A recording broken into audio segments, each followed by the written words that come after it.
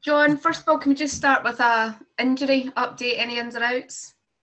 Just the James Forrest one will be the main kind of talking point for us this week. So he's come on reasonably well in the week. We got a bit of work into him yesterday.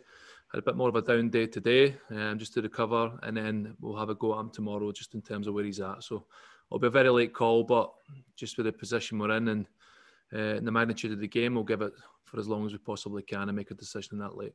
Is it a relief for James, I suppose, in the sense that worst case he maybe only misses this game? Yeah, he's not going to have much time. Even if he doesn't make this game, then it'll not be too long out. So we're hopeful. We'll keep our fingers crossed. We'll get as much work into him over the coming days, and then we'll make a decision, even if it's late on Saturday or into Sunday. John, I don't know if you've seen Borna Barisic's comments from this morning at all. He's suggesting that you are being disrespectful and maybe talking nonsense by suggesting that Celtic are still the best team on their day. Yeah, well, it's a matter of opinion. My take on it was, and again, I've seen little comments about this in terms of people take part of the comment and it's careless. People go and make a story and a headline out of taking the comment out of context. I was referring to us going into a cup game, and on our day we can still be the best performing team in the country because we've got that level in us. So that's purely what it is. And several times along in my time there in the last few weeks, I've commented on Rangers thoroughly deserving to win the league because they've been the most consistent team. They've racked up the most points and they've been more consistent performances. So I've shown full respect to Rangers for what they've done. I'm entitled to say that on any given day, especially going into a cup tie against Rangers, I fancy us to be on our day, come out on top. And that's purely what it is. People sometimes take a small part of that statement and twist it and turn it into whatever they want to suit their own argument. And that's careless for me. So, to bring a bit of clarity to that, Rangers deserve to be the champions this season because they've been more consistent than us. Become a cup game if we hit top gear and we can perform well. I fancy us to be able to go and win the game. John, Celtic obviously with a scintillating 6-0 victory against Lennoxtown last time out. How close do you feel Celtic are being in terms of getting back to their best? Yeah, I think we're close. I think performance-wise we've been good, much more consistent. With dominating games, we're in lots of play, creating a lot of chances and not giving too much up in their own box, their own goal. So there's lots of positives there, but again, it'll be a tough game. A cup match, you can't make any mistakes. You have to be, getting into the game and hitting top form. So it's promising for us. It'll give us confidence, going off the back of the last game and the little run we've had. We've got scoring goals and we're putting good performances. Players are finding the form as well. So, it leads to a very exciting game. But we know that, especially going to Ibrox and the magnitude of the game, that we have to, make sure we're all concentrated, we're all doing our jobs, and hopefully we come out with a very good performance and result. I know James Forrest came off, it was a stiffness, I think, in his hip and his back and maybe his hamstring. Can you give us just a little bit more clarity exactly on the exact nature of the injury and what specifically needs to clear up?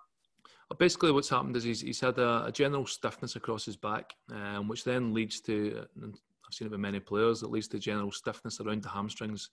So again, we didn't want to risk that because again, if you push it too hard and you pull a hamstring properly, you can miss a long period of time. James has obviously come back in. He's been great. It's great to have him back. So again, hopefully we got it quick enough. There was minor symptoms there early in the week. But we've managed to get a bit of work into him this week. Not the same as the other players, but again, we just have to monitor if he's in a good enough place to be able to go into the game and perform. So again, as I said, we'll keep our fingers crossed. We'll make a decision as late as we have to and give him the best chance to be available for the game. From a personal point of view, John, does this feel like the biggest football match of your career coming up this weekend? Probably every game you've kind of looked at recently has been a bit like that, in terms of approaching the next game. Again, not knowing really what's beyond that. And that's just been my take on it. I'm not going to put too much pressure on myself or the team. It's about performance. It's about being clear. Sometimes the emotion of these games overrides, clarity in your judgments and stuff. So we have to be clear in terms of what the game means and what we have to do to perform in that game. And hopefully that brings, a positive result. So we'll still be calm in it. We can't be, burning up too much emotion too long before the game. Hopefully we can, have that motivation later approaching the game so that we can use it to our advantage and come out with, real intent to go and make our mark in the game.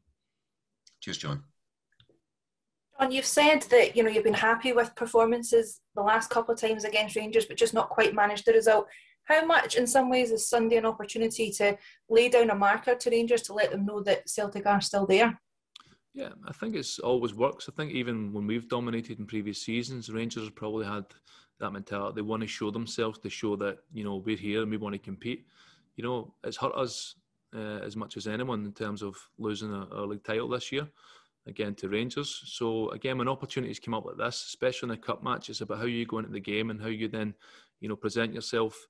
And if that means laying it down a marker, fine. But it's about the performance, massive part of that. And Sunday will be very much about the results. So even if performance isn't perfect, we want to show the mentality and willingness to go and work and run. And if we need to grind it out, we'll try and grind it out. But certainly the outcome of the game after that, it presents itself differently in terms of how people might see, you know, the gap or whatever they might say about Celtic and Rangers. You know, we know we've underperformed this season. Rangers have been very good. But we want to make sure that, you know, over time that we make sure people realise that, you know, the gap isn't maybe as big as people may think. Someone that's become a part of the plans has been Stephen Welsh, who we've just spoken to, and he talked about how influential you've been on his career and of late on his confidence as well. What is it that you see in Stephen in terms of his playing going forward, what he can become? Again, biggest one for Stephen's probably is not just ability but mentality. You know, I've seen it here with numerous players. You know, you have to have a strong mentality to play at Celtic. You have to be very stable, you know, and be able to control your emotion, and he does that extremely well. And being a centre-back, he's one who probably for a period of time, even for you guys, you probably see him or he plays in games and he doesn't catch the eye, he doesn't make too many mistakes, but that's a good thing. You know, he doesn't do things that always makes headlines, but for a centre-back, that's a good thing. It means he's doing his job, he's not making mistakes, he's not catching the eye for the wrong reasons, and he's just slowly but surely got better and better. And that comes with experience, you know, getting more exposure to the games, getting comfortable in the environment, you know, creating a partnership with Chris Ayer at the moment and John Joe. So he's become more and more comfortable in the environment, but he's the type of guy every day who just pushes himself to better himself. He always wants more information. He'll work ever so hard on the training pitch to improve his game. And I think, you know, that's only come through again because of him. We help him, you know, as coaches, we guide him along that pathway, but players have to take the responsibility themselves to push themselves. And he's did that. And it's no surprise he's reached the levels he has because, you know, he had that in his locker. But, you know, terrific for him. Delighted he's committed his future to the club. You know, he's in a very good place at the moment. He recognised that. You know, credit to him and his agents and the guys in terms of the deal. It was a very simple deal to do because they see the big picture. You know, they see what the club's provided them, the opportunity, the magnitude of it means so much to him. You know, it was a very, very easy deal to get done, and that's good for both Stephen and ourselves. Another key player that's coming to the end of his time with Celtic is Scott Brown. Is there a feeling in the squad as well that, you know, you want to make progress in the competition to make sure that he bows out with a trophy in his hand? Yeah, it'd be nice, and I think Scott would be certainly deserving of that. But again, we don't want to be too emotional and make that the pure control. If we can use it as part of our motivation, then great, you know, we'll do that. But, you know, certainly Scott's had a really successful time here.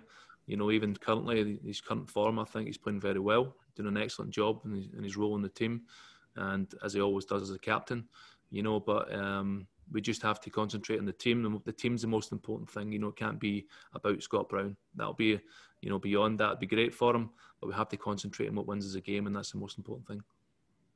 Hi, John. Patrick Kamala, is he away to New York? Yes, so Patrick's currently probably close to finalising the deal to go there. Again, it's an opportunity that came up for him, and, you know, for both parties, it was a good deal. So, you know, again, I have a good relationship with Patrick. You know, spent a lot of time with him. He's a very hard-working boy, and, you know, we wish him all the best when that gets finalised. So I would imagine in the next, you know, few days that something will come out of finalising that deal. Just wonder, obviously spoken a bit about Lee recently. The other day, Ollie McBurney's pretty much ruled out for the Euros, you'd think. Do you think the next few weeks, if he really knuckles down, he can get in that squad? Yeah, he could. And again, it's sometimes with Lee, opportunities because of the quality we have in the squad. It's not always easy to get everyone game time, you know, and very much for Scotland, they would love a Lee Griffiths firing. But for us, we have to continue to make the right decisions for each game. You know, and Lee's trained, he's not missed a session, you know, in the last period of time for as long as I can remember. He's trained every day. He's working hard. Game time's been hard to come by, down to just decisions in games or decision getting into games. So he just has to keep working and make himself available, you know, and then we'll see what develops over the coming weeks, and then Steve will have a decision to make on that. one guy who is playing for you is David Turnbull. Do you think he could still force his way in? Again, definitely, he's in good form. He's playing very well. He's been very influential in the team for ourselves, and he's made himself an important player on our team. Again, Steve's, it's probably a position where he does have a lot of options in terms of with Scotland. They've got good players in those areas of the pitch. So again, it's David can only concentrate on what he can affect, and that's here. In terms of how he trains every day, how he goes in and performs in the games, and all he can do is pose the question to Steve, and he'll be the one to make that near the time.